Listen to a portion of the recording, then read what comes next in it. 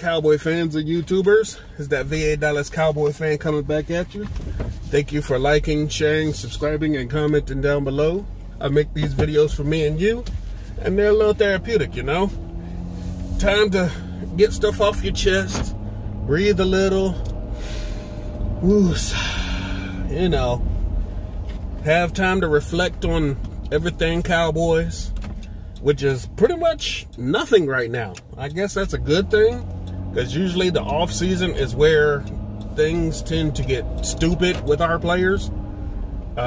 Free agency is March 18th. They have until March 10th to basically, if they franchise Dak Prescott, to put the tag on him. I think that's stupid. You might as well go ahead and just pay the man. I don't know why we keep messing around. Because apparently they were very close last year, but of course they kept putting it off and putting it off and putting it off, and nothing came of it. Stephen Jones and Jerry, they're all for it. They know. Dak himself is all for it. So basically, it's just a waiting game as far as we know. I'm sure the agents are talking money, but more than likely you're not going to hear much until like the combine, when ownership groups sit and talk to agents. So you never know. We could see something tomorrow. We could see something today. We could see something in months from now. But as long as we see something, that's good. I don't know about the haters, because I'm sure there's haters that like still to this day say don't pay the man, but can't come up with anybody better. I mean, they're going to come up with, you know, a bunch of names that were basically, let's admit, they were one-hit wonders.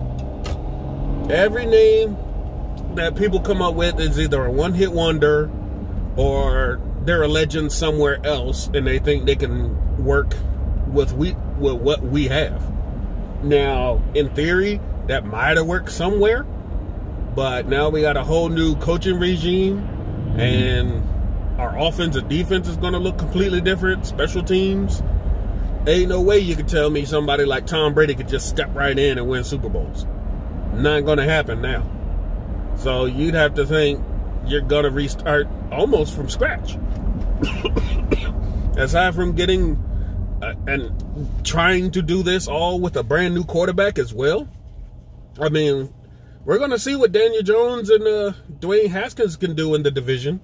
Because basically, it's like they're rookies all over again. Getting new coaches and new coordinators and all that. So we're going to see in real time if everybody is right that, oh, you can just plug in anybody into a system and they're going to be successful. We're about to find out. It's going to get done. They're going to pay the man. Not much else coming out. You got Jerry Jones basically going up to bat for the CBA. And even though we think he's an old curmudgeon who's senile at times due to his decisions, he does listen to his players. He loves his players. And like Randy Gregory and David Irvin, if their whole thing is that they don't want to play unless something happens with the marijuana rule, Jerry Jones is going to help get that marijuana rule changed, especially when it has to do with his players. I mean, it's the right thing to do anyway, because you won't find any other league really worried about marijuana. I don't know why the NFL is the only stickler that's still on it. Not too much else. We got former Cowboys players down there at the Super Bowl, meeting with Dallas Cowboys, blogging with the boys, and they talk about what experiences they took away from being with the Cowboys. Most of them pretty much have good, glowing things to say about the organization. Other players sound like it's a little bit of pot shots. They try to say they're first class, but then they'll go to somebody else and say they're a better organization. From top to bottom, they're a championship organization. That's great. You can say that when you're in the championship. I mean, you can say the Cowboys suck as a player But when you go into the Super Bowl, you're not even going to say they're not a championship organization because they're there. So, of course, you're going to talk about the organization you're with that is better than what you left. I think Chadendrick, jeez, that boy has a name. The corner we let go because they said we had too many bodies at the position in the first place when we drafted him and had to cut him, unfortunately. He's the one who has came on and said that the Cowboys gave him a shot and they told him exactly straight up what was up, that they wanted to keep him, but unfortunately, due to the numbers game, he was going to have to be let go. But they told him, you know, go out there, do what he does and put it on tape, and somebody's going to take him because he was that talented. Unfortunately, we were dumb enough to let him go because now you see that Byron Jones may not come back and Anthony Brown may not come back. So now we could have used somebody who's still on the undrafted rookie free agent wage. That'd have been great instead of trying to pay these guys.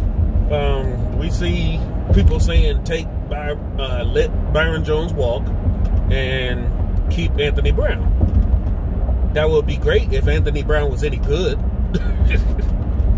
I mean, y'all could pay him for cheap, but other than his rookie season, he hasn't shown up to play at all.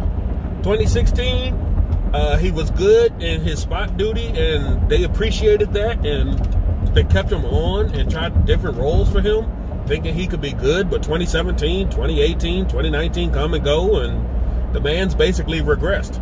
There's too many penalties. He's out of position. He misses open field tackles. They tried him on the outside, didn't work out. They tried him on the slot, didn't work out. And the only reason you had a job is because Chris Richard thought you were better prototypical physically than Jordan Lewis. And Jordan Lewis has proved that he can play outside and inside in his spot duty roles when he had to play. But, you know, old coaching regime weren't exactly forward thinking. They were stuck in their ways, and that was not going to change. Sounds like a head coach that we know. Prescott, we're going to have to keep. Cooper Rush, I think you could draft or get an undrafted free agent that can play better than Cooper Rush. You got Clayton Thorson. He's on the team, but, you know, he's a futures contract, and nobody's seen him play, really. He hasn't thrown a pass in a preseason or a regular season, so we don't know what he really brings to the table other than a camp arm. So we'll have to see where that goes. Running backs, with the guys basically coming back all on that we've had last year, hopefully we'll put more emphasis on getting Tony Pollard out on the field, because in his limited duties, he looked pretty good. Other than when the teams knew to come out and shut him down, he looked pretty good. Jameis Olawale, the fullback, if you're not going to use him, why'd you pay him? I mean, you put him on a 3-year contract just to have him basically sit the whole season.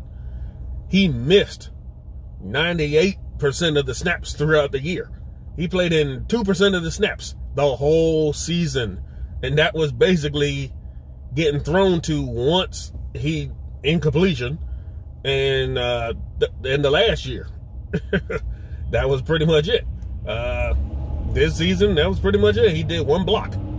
That's it. They had Zeke in as a fullback blocking for Pollard in most plays. What was the point of having a fullback if you're going to use another running back to block?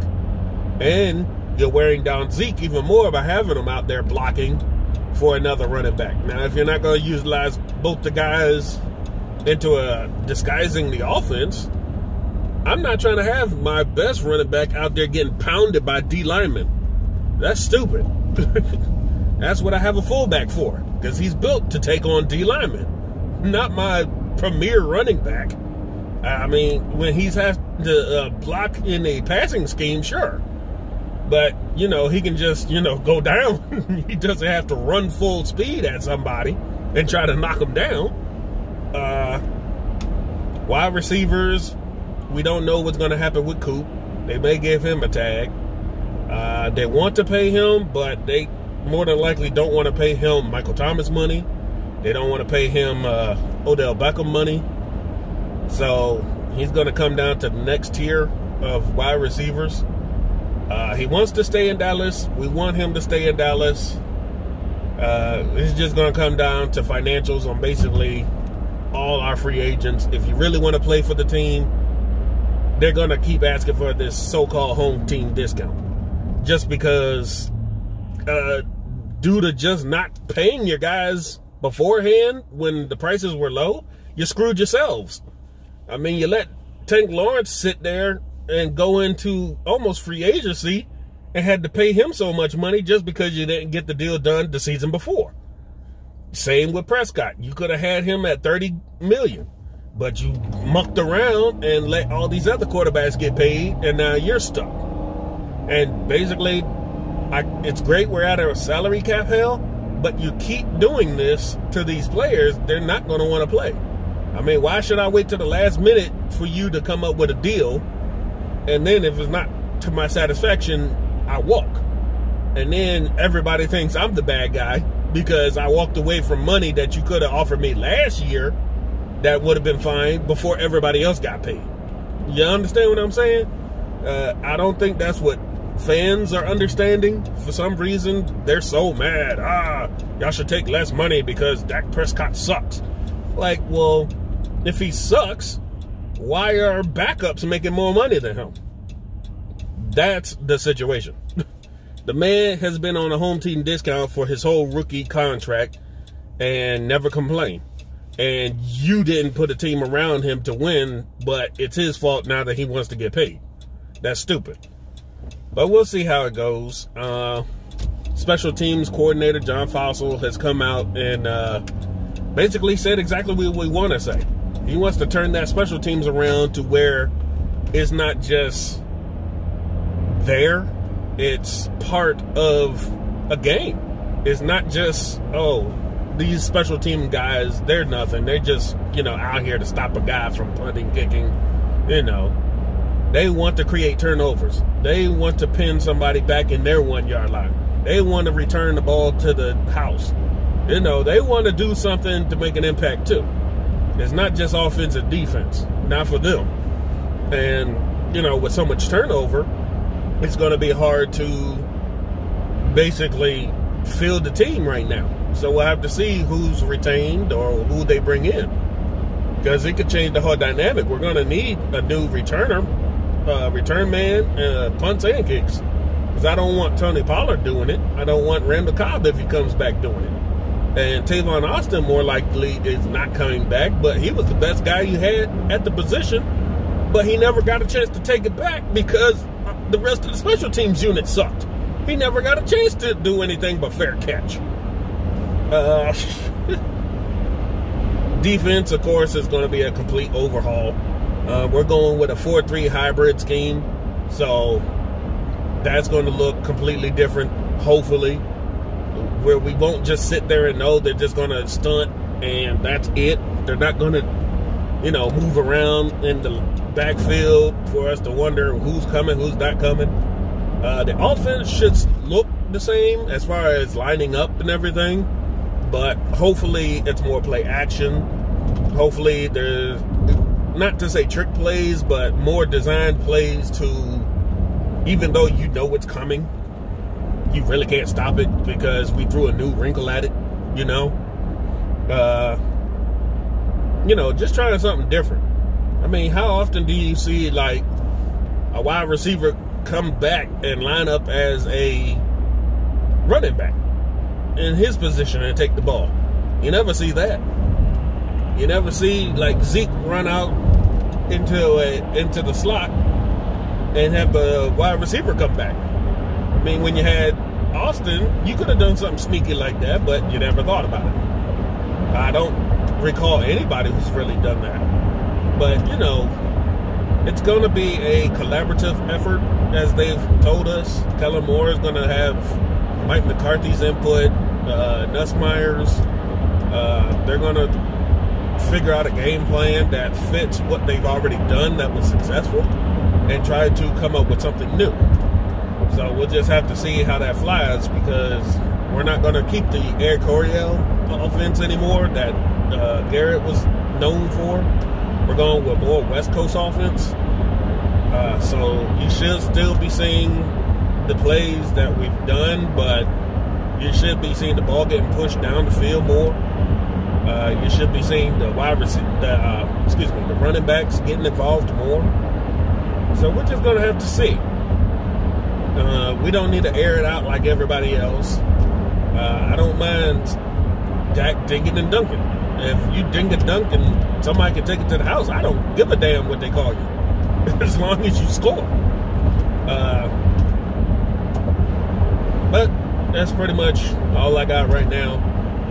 There's Super Bowl week going on. They're trying to do the CBA. There's just so much going on. Because after this Sunday, it's the off season, y'all. We're going to have XFL, apparently. Going to be looking at draft coming up, the combine. Unfortunately, 17 still isn't the best position to be in draft-wise, but it's better than where we were the last couple seasons when we're drafting in like 22, 23, something like that, where you know and pretty much guarantee that a lot of the players you want to be gone. At least you're about midway through the draft, so some of the players on your board more than likely will still be there.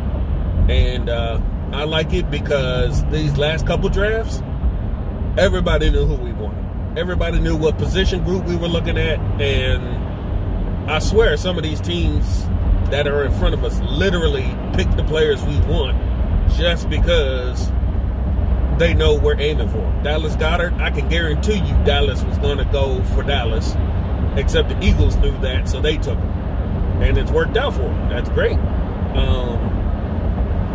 I know more than likely that if we were looking at T.J. Watt, somebody would have taken T.J. Watt before we'd have got to that number, but they knew we wanted in, so they weren't too worried about him as a linebacker getting taken because they knew we needed edge rusher.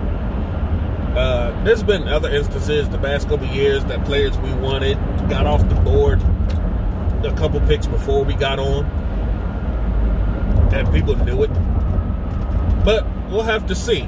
I don't think there's going to be a run on safeties this year, like talking about. So more than likely, this will be the second straight year we're going to have a shot at a premier safety. It's just if the Cowboys are going to pull that trigger in the first round, second round, or at any point in the draft, or if they're going to emphasize that dumpster of a nose tackle to fill out the line, or if they'll address that in free agency. We don't know. So we'll just have to see over the next couple months what's going to happen, how they're going to shape the roster, how much more discipline we're going to get on the coaching staff, because Lord knows we keep hiring people almost every day, and in roles that we don't really hear about, mentorships and stuff like that, quality control. We don't hear about that stuff normally when coaches are getting hired, unless it's a name, which most of them are names. But they're going to bring a whole level of accountability. So we're not going to see these players slacking off, because they're not going to have it. They know they were brought in to take us back to the playoffs, get through the playoffs, and win a championship. So they're not going to be around messing around, because they know their jobs hinge on where the Cowboys finish their seasons. Unlike Jason Garrett, who could care less. He knew his job was pretty much guaranteed. That's why he just didn't care. And he knew as long as he was there, his boys were going to be there.